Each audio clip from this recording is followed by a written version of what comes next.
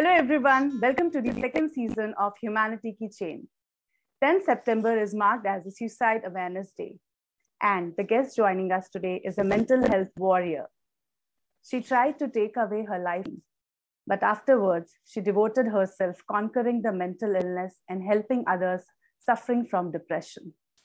As Texas-based newspaper columnist, freelance environmental journalist, and a professional speaker.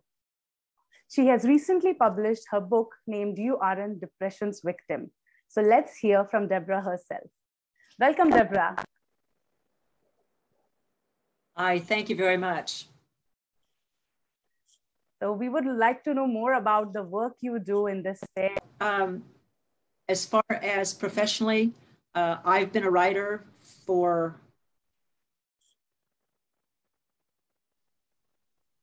too long, 2008, however many years that is, it's a lot of years.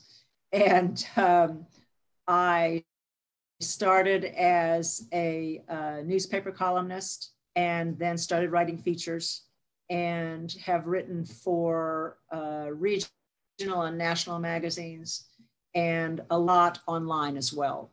My focus primarily had been environmentally focused, as well as green innovation, which I'm very interested in. And then I branched out. I have a lot of interests, so I tend to write about the things that I'm really interested in. Conservation, wildlife conservation, animal rights, but also environmental journalism is very, very dear to my heart, important. Okay, that's so nice to hear from you. So, Debra, we would like to know that what all work you do in this mental health sphere.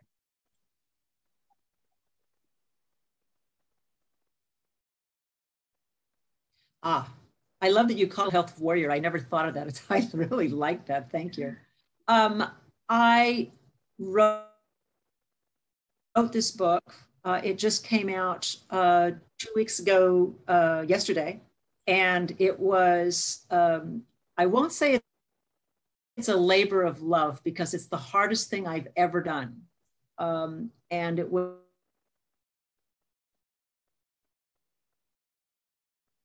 tell you, and writers will tell you, they don't write necessarily because they want to, they write because they have to.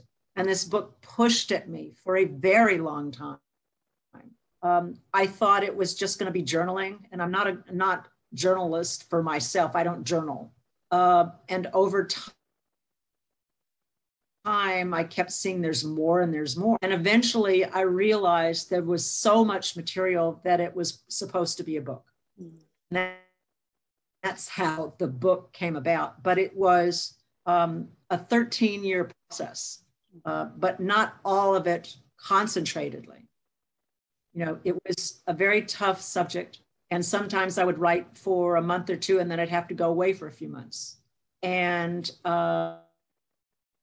sometimes it was longer than that. And then I would just dive in. So it was an amazing process.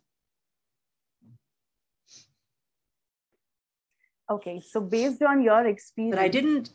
Yeah, I just wanted to ask you that since you have written this book and I have read the excerpt of the book, it is really very interesting. And I would like to know that based on your experience, how do we identify that, before depression hits, how do we identify that we are on the edge of getting into that zone? That's an important thing. First of all, people need to know that they can identify it. Most people think that live with depression, and I lived with depression probably since age 2. That's a long time. And when you are in the middle of depression, you're on automatic. You can't see anything. It's like this dark tunnel. But it's important to recognize that you can find the edge. And some of there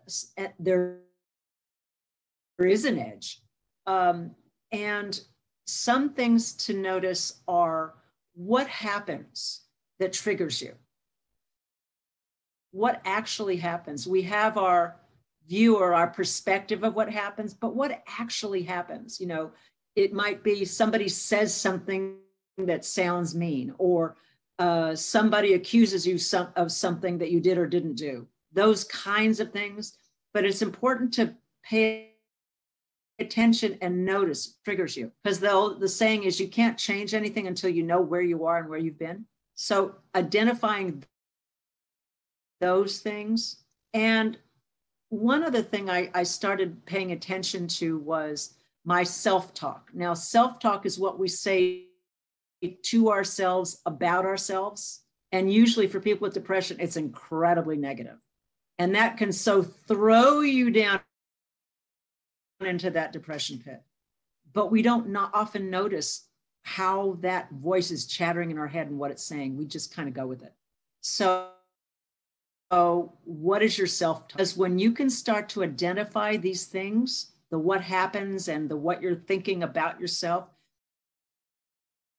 you can begin to see that there just might be a choice that you can make that isn't about going on automatic, falling into the pit. And that may be how to identify the edge. You pay attention. You start to notice what you're doing. For example, I noticed over the years that when I was deep in depression on the floor and curl up. Now I have a dog, so I'd curl up with my dog, but I'd be on the floor. And one day I went, what am I doing? What am I doing? And I got up. I shifted the energy. And it was amazing because suddenly, and I shifted my posture and I suddenly noticed I felt just a little bit better. So again, it's paying attention to what's happening. The more you can do that, the more you can begin to see that there's a different choice you can make other than automatically falling into that pit. Does that make sense? Absolutely. Paying attention, noticing the patterns absolutely makes a huge change. So while in the process of writing your book, is it based on your personal experiences or over the years you have experienced something? What is this book about?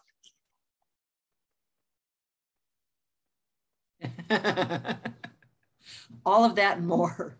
I want to say that this book is, I hope, something very different because it's about empowering people who live with depression. It's not only giving information, it's about empowering them so that by the end of the book, they have some tools, some strategies that will help them, what I call stand up to depression, to not fall into the pit the next time something happens, and to realize that you don't have to constantly be redoing the past. You don't have to constantly be reliving, well, if X happens, that means I do Y. Not with this book. That's why I called it, You Aren't Depression's Victim. Yeah. If you can pay attention and notice and make some small changes, then you can stop, or at least slow down and sidestep. Yes. And I feel it's an ongoing process, right? It's not just a one-time thing to do.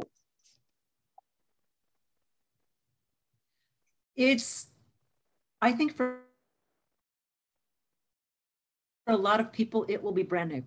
I know that for myself, when I was deep in depression, and I found this is true for a lot of people, I would go in what I call hibernate. I'd go usually my house or my apartment. I'd close the door. I would lock the door. I would not return phone calls. I would not answer the door. I would not be in communication with people, sometimes for days, sometimes in the old days for weeks. I couldn't communicate. I couldn't explain what was going on. For a lot of the time, I didn't even know that's what depression was. I had no distinction between depression and the blues. That came much later. I was actually stunned when my therapist talked about what the blues were. I was like, what are you talking about? What? That's a different language. I don't understand that word. So I had to get that distinction. And for a lot of people, I think that's true. We don't have those distinctions. No. And it's important to be able to recognize there are those distinctions. People that don't deal with depression don't understand a lot about what depression is versus when they feel sad. It ain't the same. Right. And that's where we need awareness and conversations like this, the more and more conversations, right? Yeah. Yes. Throughout the book, I ask questions. Okay. I ask people to engage in ideas that maybe they haven't thought of before. Mm. And the answers that they come up are not only revealing for themselves, but begin to allow them to see new possibilities. And that's my job in life, to really point out possibilities that people hadn't noticed. That's what the book's about. Yeah, that's really nice. Okay. Since you have been working in this for a long time, you have written a book and you yourself have been through a lot. So I would like to know if you can share something, some workable thing to people who are already dealing with depression, or who who can just step back from the edge, or if they can do something about their life. Few tips or few things out of your personal experiences, if you can share with our audience. So what can people do is what you're asking? Yes.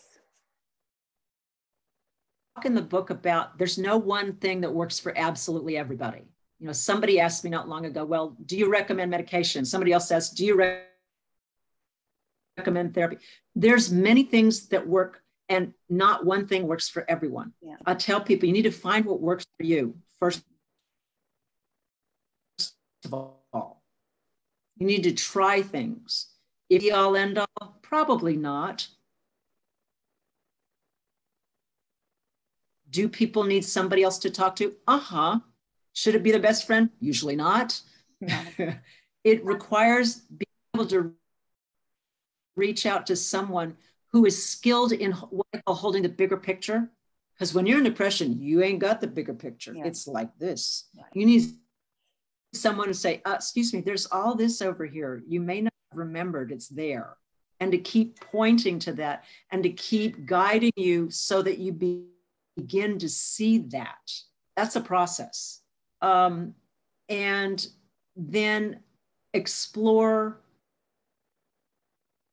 the new ideas, explore new things.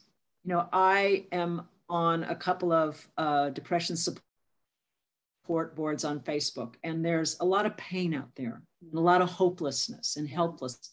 And I'm here to say it's not hopeless, it's not helpless.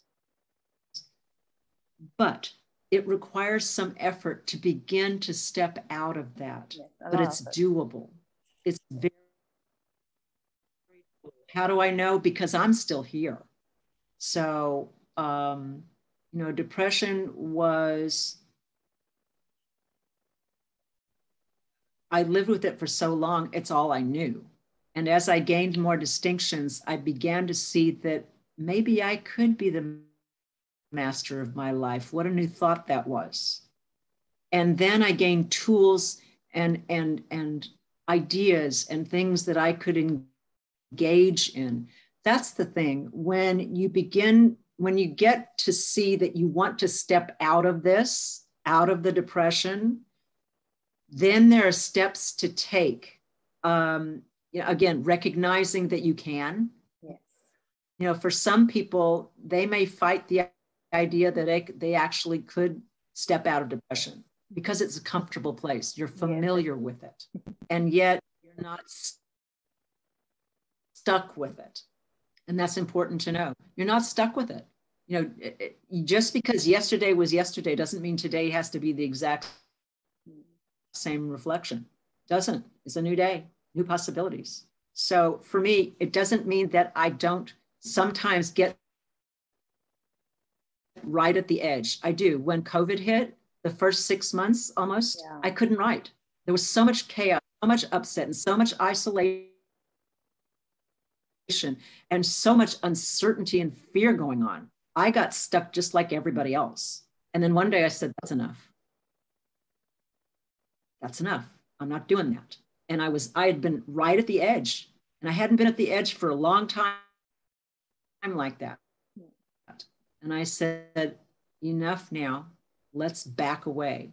I know the things I need to do for me. You know, I was lying on the couch a lot. We all did. We all did. What else was there to do? So I got up and I started doing things. Yeah, you know, I doubled my garden. We need to do that. It caught me outdoors, you know. Later I went, what was I thinking? But, you know, but I got engaged in things. I danced around my house. That I discovered when you're dancing, you cannot be depressed. It's literally physically impossible. Yeah. So when I get towards the edge, for me, that works. I put on some music, tell my dog, let's go dance. And he thinks it's a time to play. And I know it's time to dance, and we both have a good time. So discover what works for you to step back. Exactly. Because there are things that everybody can find. Yeah. And I outline a lot of that in my book, You Aren't Depression's Victim. The title is very specific for a reason. I felt very much a victim for decades, but you don't have to be. You just don't. Thank you so much. And I really loved how you explained it. And I totally agree with you that what might work for me might not work for you. But we have to keep trying and keep searching for that one thing which can help us, right? So thank you so much for sharing all the valuable insights and to recognize and commit to that it's possible for you to not be a victim. That's a big step. It's a huge step.